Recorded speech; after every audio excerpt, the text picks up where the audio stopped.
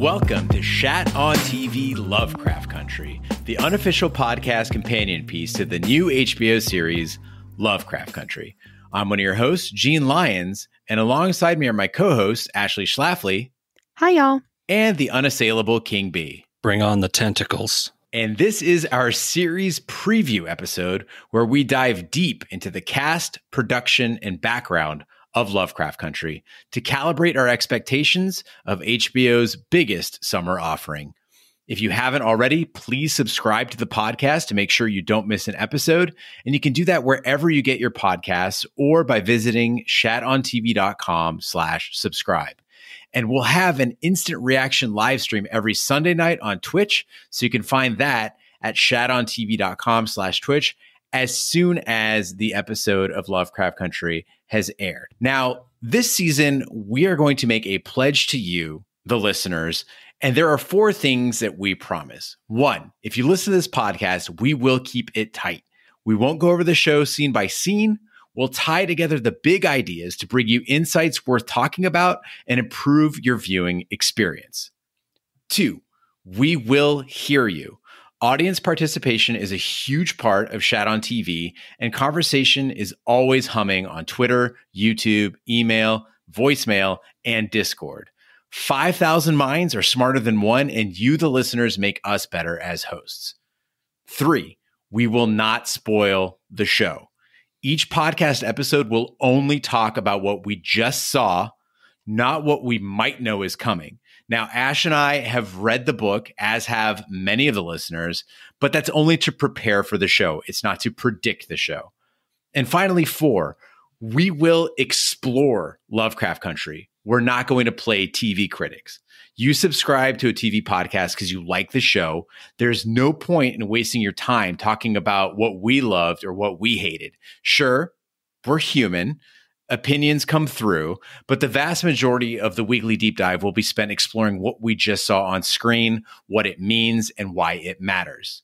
Now, on our Sunday night Instacast, all bets are off.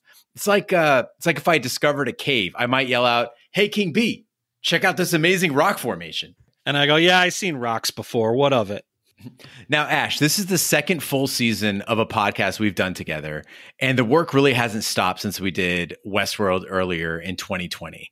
I got to know, what made you to come back for Shat on TV and do Lovecraft Country? So I really loved the experience that I got to have with you and Big D when we did Westworld together. Little did we know when we talked about me joining you in February that we would start amidst a pandemic, and it became, a really good experience. And this may sound like lip service, but I pretty much would have done any show that you guys wanted to do again, because I had so much fun with Westworld, and I thought that it was such a great process. And we produced what I thought was a pretty good podcast series. But I have to say, I am glad that this isn't just some random show, that it's this specific show, because I think that this is going to be a pretty special television kind of event for us to end out our summers and to start our falls.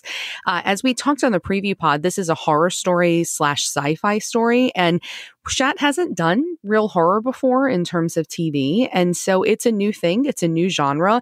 Horror is by far my favorite genre. And so I'm kind of all in for exploring this alongside you guys. And just to add to that, this story is we're going to kind of unpack in the time that we kind of find ourselves in and the national conversations we're having about racism and systemic racism and the structures that support that and keep those systems in place. I don't think we could have a more perfect story coming to us. And I think this is going to be fun. I think it's going to be scary. And I also think we're going to have a chance to dive into some really cool conversations as well. Having stepped up to the plate in all of our Shat, let's call them the B team offerings, doing True Detective and American Gods, I'm finally excited to be kind of on the front lines for what I'm going to consider like the more premium content. I never did the Game of Thrones or Westworld shows very much. I'm really excited to kind of be on the front lines for this show. There's really nothing else going on in TV right now that's worth getting excited about, in my opinion. I'm looking forward to another premium HBO offering as opposed to the stuff we've kind of been suffering through lately. Now, Lovecraft Country will air on Sundays starting August 16th on HBO. And we're doing things a little bit differently this season. So you'll still get your deep dive powered by Ashley's incredible research and the King Bee's astonishing insights. But that's going to come out on Wednesdays this season. So we have a little more time to rewatch, digest the episode, edit, and hear from the audience. And we also have new ways to hear from the audience this season. So you can still email us at host@shatontv.com. You can leave a voicemail at 914-719-SHAT, but now you can also join us on Sundays immediately after Lovecraft Country airs for a live discussion on Twitch. It's totally free to use, and you get to see our beautiful faces. There you can share your thoughts and hear our thoughts, and then your insights will ultimately influence the deep dive that comes out on Wednesdays. As for your email and voicemail, we'll still post letters to shatontv.com under the Lovecraft Country section, and Ashley will respond to those on the website. We also will read select letters during the deep dive and during Shappy Hour, which is our Friday night Twitch stream cocktail party. If you don't want your letter read and you just want us to see it, that's fine. Just note that in your email and we will honor it. If you're listening at this point, you probably know what Lovecraft Country is about, but maybe you're just trusting us because we are Shat and you're saying, fuck it, I'm along for the ride.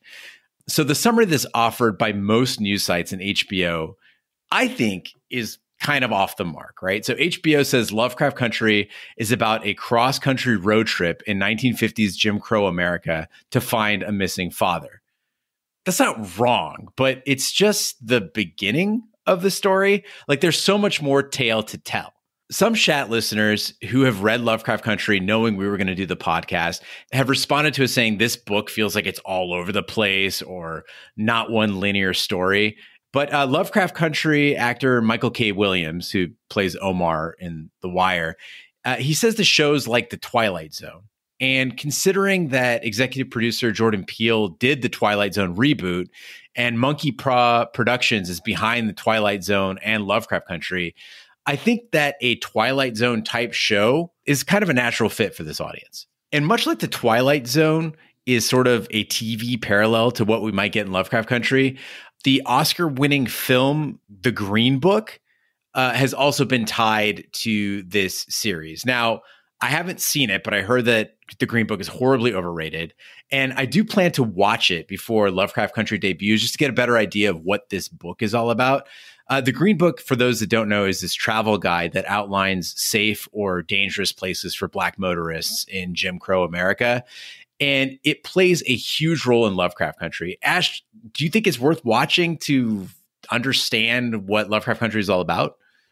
I don't. I'm definitely in the camp that thought that The Green Book was really overrated. As much as I love Mahershala Ali, I think he's wonderful, and I love Viggo Mortensen. The movie itself, I think, is kind of subpar. I really think that if you want to truly get your knowledge ready for a book that is similar, that is a huge kind of plot line within the book, and we are assuming it's going to be in the show, I think you probably could just go to Wikipedia and look up the actual Green Book and read what it was. And I think that probably would be enough to prep you for the show.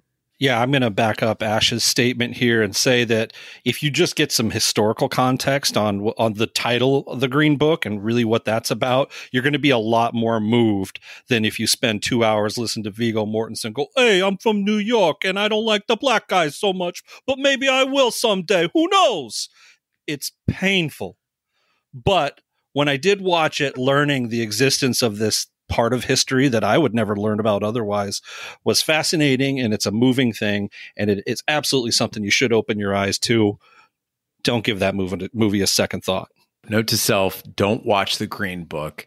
Do watch Lovecraft Country and subscribe to Shat on TV, Lovecraft Country. Sounds like you got it all figured out. Another thing you should know about Lovecraft Country is, unlike other HBO series, it gets more than halfway through the book in the first 5 episodes. How do we know? Well, HBO did a really bizarre thing that they've never done for us during Game of Thrones coverage, during Westworld coverage. They actually released the episode titles and the descriptions for the plot for the first 5 episodes. Now, we're not going to read them here because spoilers aplenty, but you should know, dear listener, that the pace seems to indicate we're going to get all the way through the whole book in the 10 episodes of season 1. I'm wondering if maybe we need to prepare ourselves that this is going to be kind of a one-off, a limited series like The Watchmen was. When we went into that, we knew that we only had a guarantee of one season. And it looks like even with the copious amounts of Emmy nominations they've received, that they're still going to stick to only one season. And I don't know about you guys, but I almost prefer that. I'm a huge fan of like BBC, like British television, where they do, 1, 2, 3 seasons with just a couple episodes each season, because I think it gives them more time to really focus on the plot and end before it gets kind of tiresome, like the last season of Game of Thrones, for instance. And so I think that this I think is a good sign to us that maybe Jordan Peele and J.J. Abrams are in for one season. And I don't know about y'all, but that's going to make me really pay attention and try to enjoy every episode even more, because we don't have that promise of what's to come. Now, I think that's a real bummer. I was a big fan of Watchmen being one season, but there's so much to explore here. Lovecraft Country, as a novel, does not spend a lot of time with any particular character, and there are a lot of events that could be explored more deeply through a sustained series. This is one of those rare occasions where I actually wish that the thing would drag out longer, and I was shocked to see how far they're going to get in this season 1. One bright spot is that there is a singular showrunner who is involved in the writing of every episode, and that's Misha Green. She created Underground in 2016. If you haven't seen it, it's another 10-episode anthology, at least season 1 is, that deals with a slave escape attempt in 1850s Georgia. But much like Lovecraft Country, it tells the story through several different viewpoints, and it is not necessarily a straight linear shot as most TV we're used to. I think we're almost looking at a new genre of TV or entertainment storytelling in these sort of prestige format miniseries or just one and done seasons. In comic books, they have the prestige format trade paperbacks where they just come out to tell you one story that they don't want to divide into 28-page issues. They've just got one message they want to get out there. And I think that this is a great format. I don't know anything about the book. All I know is what I've seen from the trailer, which is all over the place. You've got some really amazing, strange visuals that seem anachronistic and maybe otherworldly at times. And all these things are coming together. It keeps bringing my mind back to that movie Cloud Atlas, where you've got several different stories completely unrelated to each other that all have common elements that tie them together throughout time.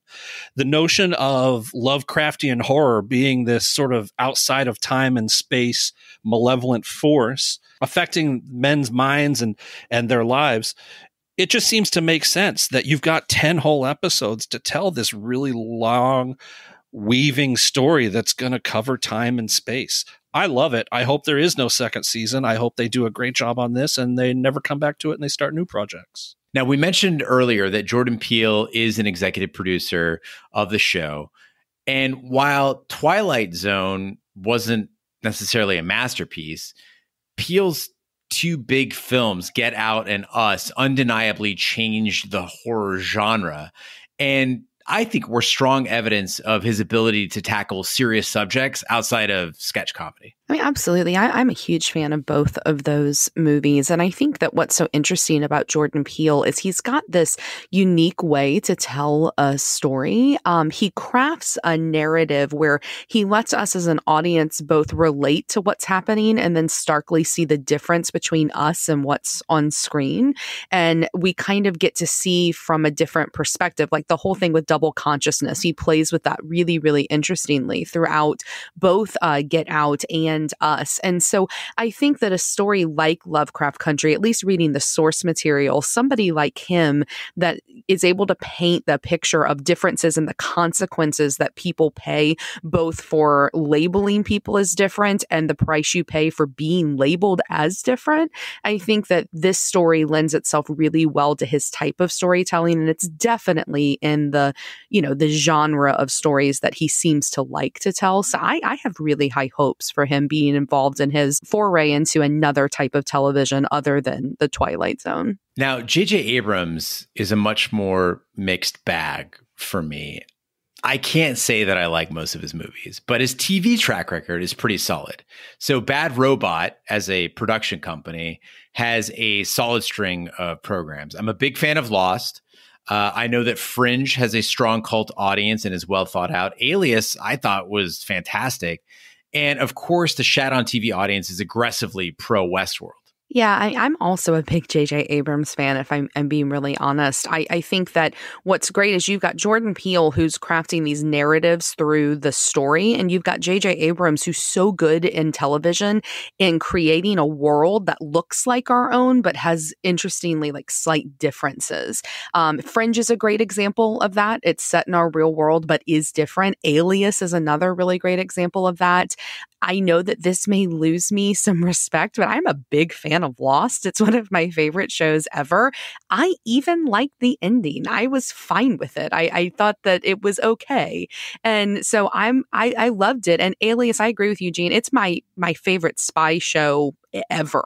I think it's absolutely fantastic. And so I think J.J. Abrams is good. I think that he combined with Jordan Peele, I think that's going to be a pretty big force to be reckoned with, for us to get to see perhaps really good TV. It's only your favorite spy show because you haven't watched Patriot. Actually, you a few years ago, like 2 years ago, told me to watch Patriot, and I did watch Patriot, and I liked Patriot a lot, but I still think Alias is a better show. Fair enough. Listen, J.J. Abrams is the first guy who could ever make me give a shit about a Star Trek movie, and he made one good Cloverfield movie. So I'm excited to see what he's got next.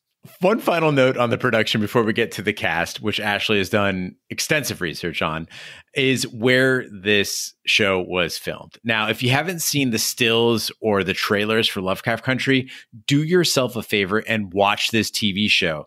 This vision of 1954 America, the use of color, the sets, the costuming, the quality of the camera work, it is just absolutely beautiful.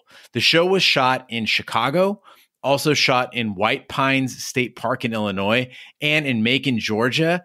And yeah, there is quite a bit of green screen work, which has me a little nervous, but the non-monstery parts look absolutely spectacular. You're right. I think the cinematography in the trailer looks actually really beautiful, and I'm looking forward to that. And if all of what Gene just talked about with the production is not enough to kind of entice you to want to maybe give the show a chance, I think the cast may do it because they've set up a really, really fantastic group of actors, both known and unknown, which I find really exciting to kind of tell this story. And so we want to kind of break those down for you. And the first is what I would call the lead of this series. It's certainly the individual that the book spends the most amount of time on, and that is the character of Atticus Black, and that is being played by Jonathan Majors. Now, in doing research, I wasn't familiar with the name of who Jonathan Majors was, but you probably have seen him before if you've seen some of the more buzzy films in the past few years. He's kind of new to acting, but he was in White Boy Rick. He was in Defy Bloods, and he was in what I thought was fantastic, the docudrama that Dustin Lance Black did called When We Rise. Atticus is arguably the most charismatic and well-written character of the book. And so he's got big shoes to fill. But in what I've seen of Majors, I think that he's got that charisma to pull it off. Now, I will be very honest, when I was reading, and I think we're all guilty of this, that we all kind of put a picture in our mind of, who it's going to look like. And I was reading, understanding that this was going to be a TV series, and maybe it was the Jordan Peele effect. But when I was reading, I pictured Daniel Kaluuya from Get Out, the lead of that movie, and I think he's amazing. And so I have to get him out of my head and replace him with Majors. And so I'm crossing my fingers that he's going to be as good as I think Daniel would have been in this role. Ash, in reading the book, I thought that Jonathan Majors looks exactly how I pictured Atticus in my head. TV shows rarely take the step of making a character intersectional, right? They make them very two-dimensional, and they're just one thing or another. This guy is Black, a veteran, a book lover, a son, and a man living in Jim Crow America. That adds so many dimensions that make me incredibly excited to see him on screen. You know, I've seen Jonathan Majors in 3 films, Captive State and White Boy Rick. Both were kind of forgettable. White Boy Rick's just terrible. But Hostiles, he was in Hostiles as well. Hostiles is the only one that I feel is worth mentioning. And unfortunately, Jonathan Majors is only in supporting roles in everything I've seen him in up to this point. I look at that guy and I'm going to get weird. Like, that guy cuts a fine figure, like wearing that little t-shirt, and just, guy's in great shape. He's very handsome. He's an interesting person to look at. I'm looking forward to seeing that guy take the lead and be the forefront of the show rather than just another supporting character. So the next character that we want to talk about is another huge role, and I think she's just a fantastic character. And the character's name is Letitia Dandridge, and she is being played by Journey Smollett. Journey's an actress that you probably have seen before. She has been in a lot of things. She was on True Blood, so she's got some HBO experience there. She played the title character of Eve's Bayou, which was an award-winning film. She originated the character of Black Canary in the DC universe, Birds of Prey. She was on Friday Night Lights. She was way back in the day on Hanging with Mr. Cooper. She's been around for a really, really long time. She unfortunately most recently has been most famous for being the sister of the star that kind of fell from grace, Empire's Jussie Smollett, who famously had that "Did he or didn't he get attacked" in 2019. But I'm excited to see her kind of moving beyond that with a really big leading turn with this role. Letitia is a huge character, I would say as big as Atticus is. She's really fun. She's really spicy. She's really, she's got some really great lines. She wears some great fashion. I think she's going to be really fun to watch. She's going to have a lot of fun with this role. Yeah, Ash, every new show seems to have that it character that transcends the narrative and works her way into pop culture as a standalone personality to be celebrated. So, like, even if you haven't watched Lovecraft Country, don't know what it's all about, you've seen GIFs or photos or memes, and there's just this face, this attitude, this look of a show. I really think that Journey Smollett is that actor, and Letitia is that fun and exciting character that will emerge as the face of Lovecraft Country, despite perhaps not being the main protagonist. And she's just a really likable character. The next character is not quite as likable, but he's a great character and being played by one of my favorite television actors. The character is Montrose Freeman, who plays, basically Montrose is Atticus's father. And so in the synopsis of a son goes on search for a father, it's going to be Montrose that's being, looked for in the opening of this show. And Montrose is being played by Michael Kenneth Williams. And if that name doesn't mean anything to you, he is Omar from The Wire.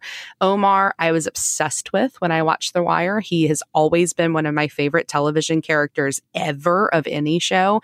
And I think Michael Kenneth Williams is just a force to be reckoned with in these large supporting roles. And Montrose is going to be another role for him. Other things that Michael Kenneth Williams has done, he was Albert Chalky White in Boardwalk Empire. Also, he was in the HBO biopic Bessie. He played Bessie Smith's husband, got a lot of critical acclaim for that role. And just, he's all around an amazing actor. And I'm really excited to see him take on this role of Montrose, because you were talking about the kind of multidimensional nature of Atticus's character. I think that Montrose is equally as complex. He's a really complex character. And if anybody can pull off those different dimensions, it's going to be a veteran like Michael Kenneth Williams. Now, in multiple interviews and panels, the cast of Lovecraft Country has said it is set in 1954, but the politics, the issues that are being explored are incredibly relevant today and perhaps even advanced to the point of 2020. Montrose verges on militant in his distaste for racism. So he is really capturing the zeitgeist of today. I love him as a character for that. Now, that's going to give Michael Kenneth Williams a lot of room to bring back that Omar hostility, or maybe that chalky savviness, and I look forward to that. I also want to point out, though, that Michael Kenneth Williams played a sort of militant black leader in The Purge Anarchy, and it was laughably bad. Just know that this guy isn't above slumming it for a paycheck, so fingers crossed, but I'm wincing a little bit.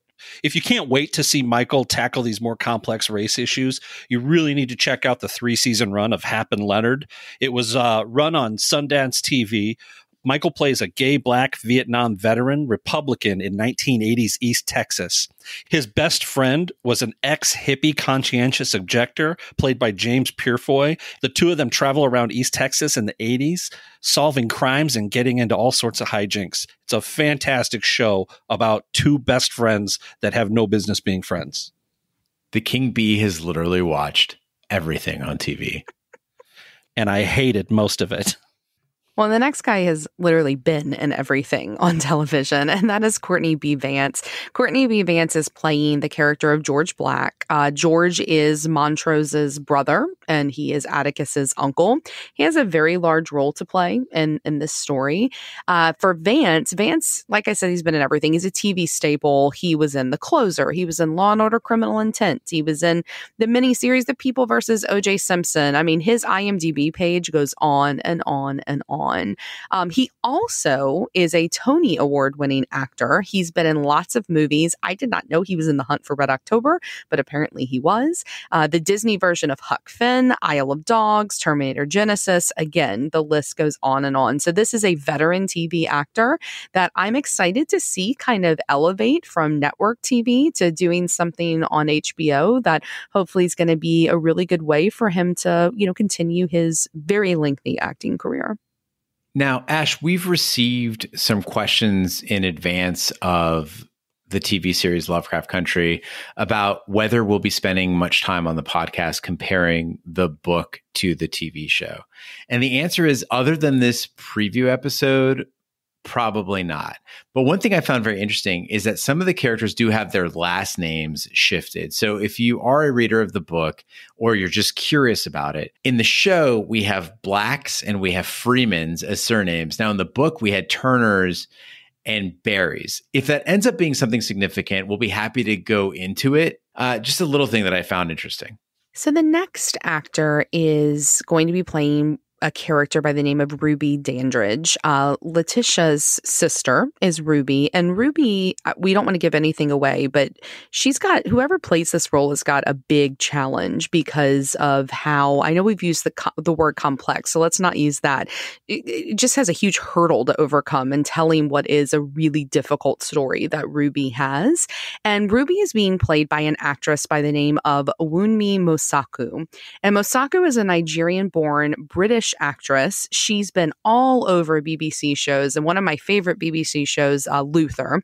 She is apparently going to have a very large role in the Disney Plus series Loki that will be coming out next year. Her film credits, she was in Batman vs. Superman, Dawn of Justice, Fantastic Beasts and Where to Find Them, Philomena. I have to be very honest, I don't remember her in a lot of those movies, but I looked her up, and you were talking about how Atticus kind of matched what you pictured. When I saw her, I went, oh my God, she looks identical to what I pictured Ruby looking like. So I am really excited about this casting. Ash, you might not remember her from Fantastic Beasts because I think she was like a typist, like she worked in the typing corps or something like that. So it also was a terrible movie. But I liked it. But yeah, I agree that Mosaku is dead on Ruby. I feel like Ruby is going to be one of the more controversial characters in the series. Unlike Atticus, I had the hardest time hearing her voice in my head when I was reading the novel. She's such a strange and unique character that I couldn't quite imagine what she would sound like. So the idea of an experienced Black actress giving Ruby that voice is beyond exciting for me. So the next actress that's going to be coming on the scene here is Ingenue Ellis, and she is playing Hippolyta Black, the wife of George Black. Now, Ellis is an actor that has been working for a long time. She's got a really impressive resume. She had a huge scene-stealing role in The Help. She's the maid that asks for the loan so both of her twins can go to college because they only have the money for one to go.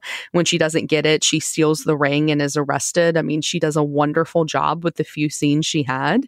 She also acted in the absolutely fantastic If Beale Street Could Talk. She's great in the Ava DuVernay miniseries When They See Us. So she's been in a lot of stuff, and this woman can act. And I've never seen her with a lead role, but always these very important supporting roles. And Hippolyta is that kind of character. I think she's going to do a great job with her. And I hope that because she is so good, I'm hoping she's one of those characters that they give her a little bit more to chew on, a little bit more to do than the book does, because she's a great character. And this is a great actress that's playing her. Now, Ash, I've seen absolutely zero of the performances you just mentioned, but I do agree that Hippolyta is a tremendous character. I wouldn't mind spending an episode or more getting to know. This is one of those areas where I think that TV can take us beyond the books and really flesh out this fascinating person that I feel I haven't gotten to know yet.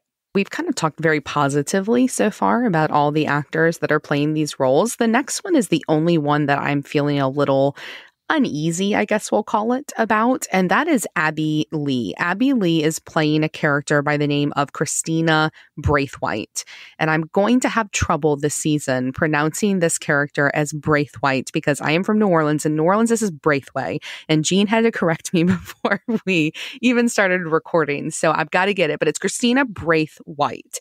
And the reason why I'm feeling uneasy is two reasons. The first is that Lee is completely unknown. She's an Australian model. She's absolutely gorgeous, but she's a model, and she had a role where she just kind of stood there and was beautiful in Mad Max Fury Road. And that's pretty much all that I could find on her. She has a couple little sprinklings here and there, but nothing that's as potentially star turning as this. And the reason why this makes me nervous is because the character that she is playing is a really crucial character in this story. And we'll get into the next section about why this character is so important, but just know that I'm very surprised they're giving it to such an unknown actress. Now, the King Bee and I spent a lot of time in the Shat on TV minor leagues covering American Gods. And fuck, I'm getting some American Gods vibes here because when Ricky Whittle was tapped to play Shadow, we're like, all right, underwear model,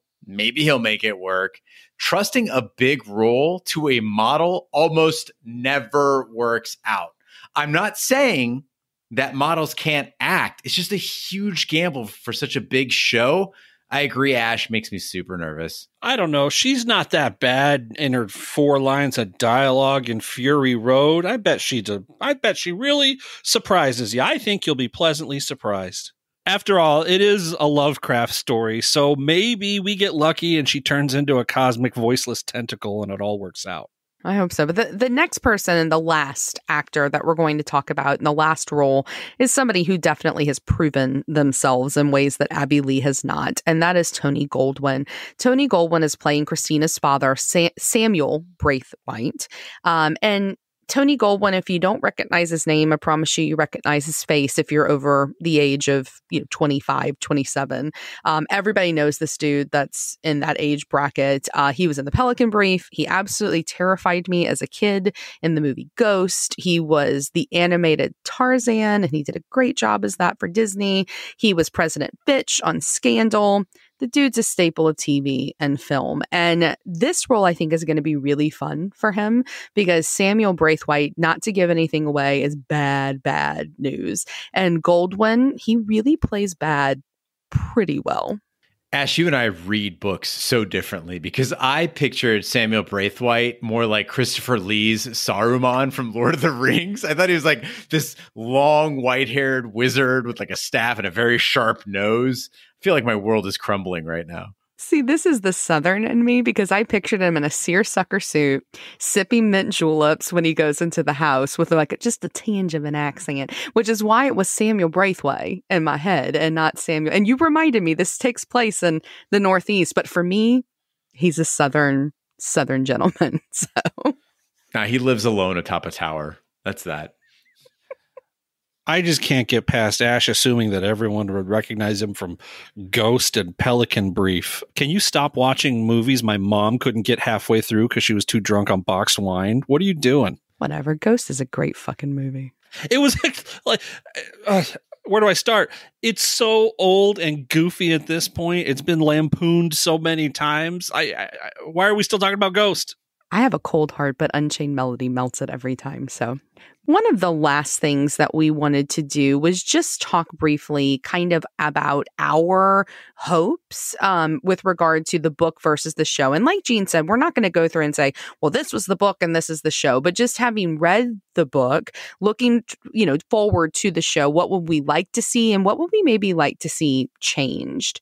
The first thing is that we're going to get to spend a bit more time with the characters. And I know that we talked in the beginning about how already we're halfway through the book with 5 episodes, but there's a lot that they can do with scripts. And Misha Green, Underground is fantastic if you haven't seen it. She does a great script. And so I'm hoping that we kind of get to know not even the characters more as much as their points of view more. What is motivating them more? Why do they have the complexities that they have?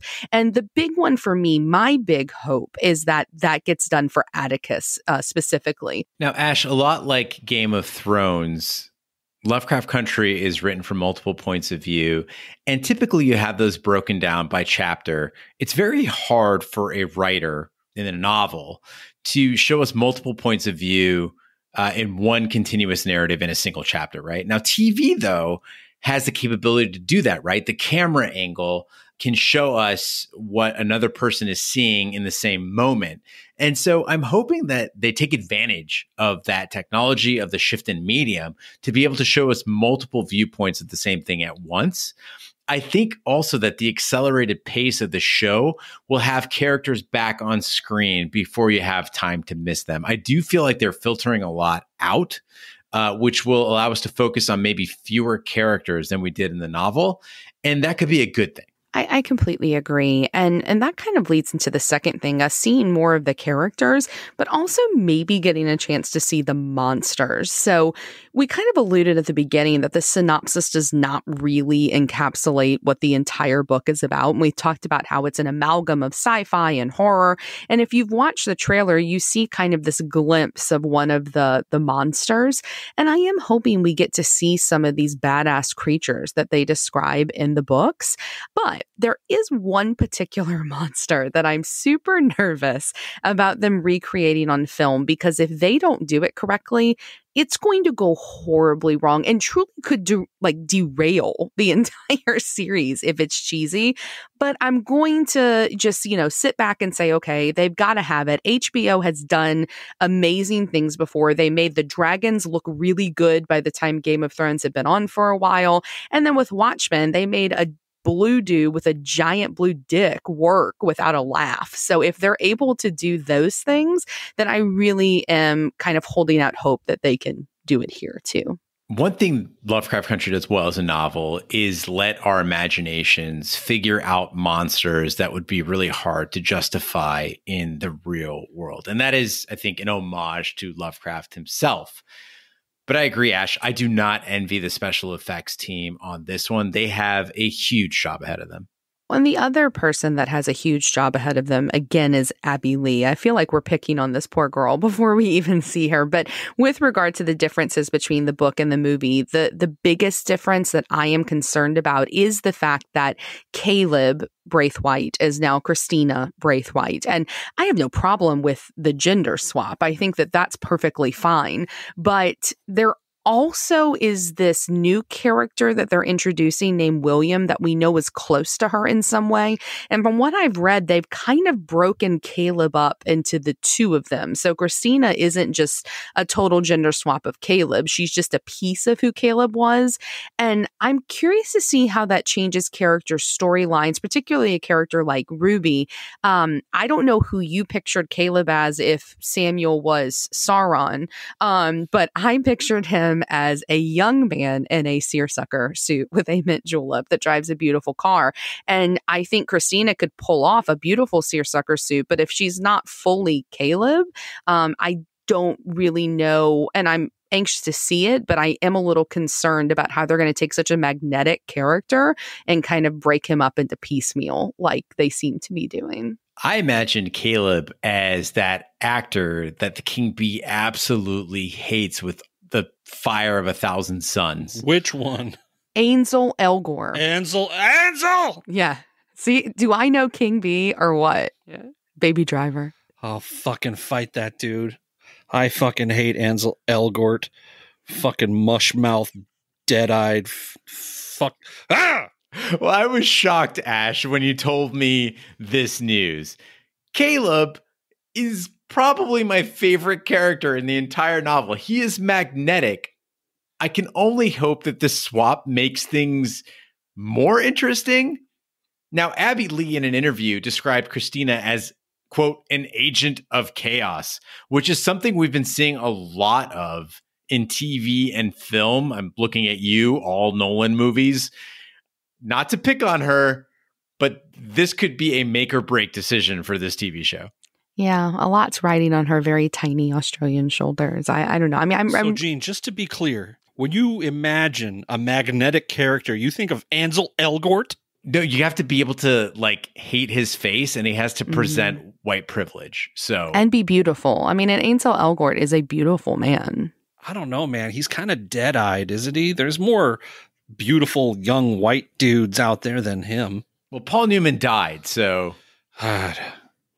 Yeah, but they got the CGIs, right? Anyway, moving on.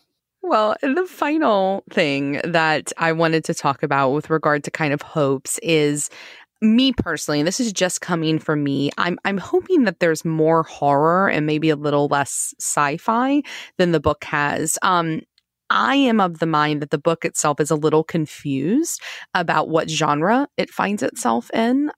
It doesn't straddle the line clear enough to be a mix of sci-fi and horror, in my opinion. It's way too confusing as to which the author is intending for it to be. And I'm hoping that they move more toward the horror end, because I think that the story itself lends itself more to horror than it does to sci-fi. And I'm hoping that with Jordan Peele involved, that they can play up as much of the horror as possible, because I would like to see just a fucking scary, gory TV show that teaches us something. I think that would be enough for me. I agree with you, Ash. And I love a mix of both sci-fi and horror. I think movies like Event Horizon, video games like Dead Space that combine sci-fi and horror are exciting and creepy. And what's great about them is horror feels old. Horror feels like it's in the past. Horror feels antiquated sometimes. But when you mix in that sci-fi, you can rewrite all of the rules, and that's cool. Real quick, Gene, I've got to call you out. Are you really going to ignore Alien as the greatest horror movie? Granted, it's a sci-fi setting and it's mostly a sci-fi movie, but honestly, I think the two genres work so well. You've got the meat of the thing inside whatever carries it. So it's always horror, in my mind, set in a sci-fi setting, where sci-fi really just takes the back seat.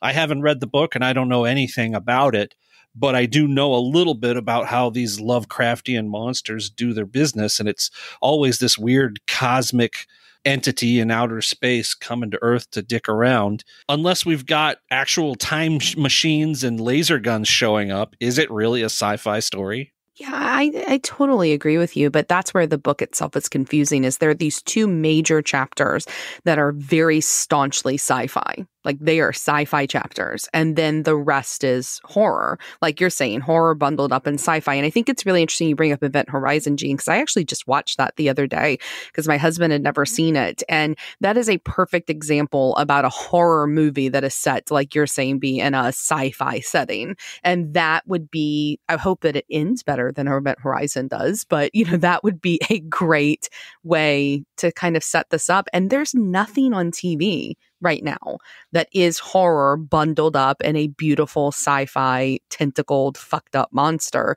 that we're all being served once a week, and I'm down for it.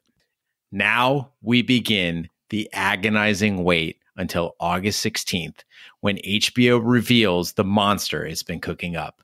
Be sure to follow us on social media and share with a friend. We're on Twitter, Snapchat, and Instagram at Shat on TV. On Facebook, just search for Shat on TV Podcasts. The website is shatontv.com. You can email us at hosts@shatontv.com or leave us a voicemail at 914-719-SHAT. You can also join us on Twitch at shatontv.com/Twitch. And you don't have to wait for Lovecraft Country to do that. We have programming Tuesday through Friday, including our Shappy Hour every Friday at 9 p.m. Eastern, the King Bee doing Getting By with the King Bee, playing State of Decay 2 and giving you survival advice. That's Thursdays at 8 p.m. Eastern. We also have our Squad Goals where you can play video games with all of us. That's at 9:30 p.m. every Wednesday. And the Untitled Florida Men Project, which is on Tuesdays at 8 p.m. Eastern. Also, check out our sister podcast, Shat the Movies, where our friends Roger Roper and Dick Ebert cover 80s and 90s movies commissioned by you, the listeners. You can find past and future episodes at www.shatthemovies.com and where fine podcasts can be found, including iTunes, Google Play, Stitcher, Pandora, Spotify, and YouTube. Be sure to subscribe. And if you stop by iTunes, please review. That helps the podcast grow. Now, more than ever, guys, we are a brand new podcast doing Lovecraft Country. It stands apart from everything else we've done. Your reviews will help people make the decision to subscribe to us because they trust it, because you trust it. On behalf of my co-host, Ashley Schlafly, and the King Bee, I'm Gene Lyons. Be sure to join us on August 16th on Twitch, immediately after you watch the debut episode of Lovecraft Country. We can't wait to discuss it with you. Thanks for listening, and as always, stay the fuck at home.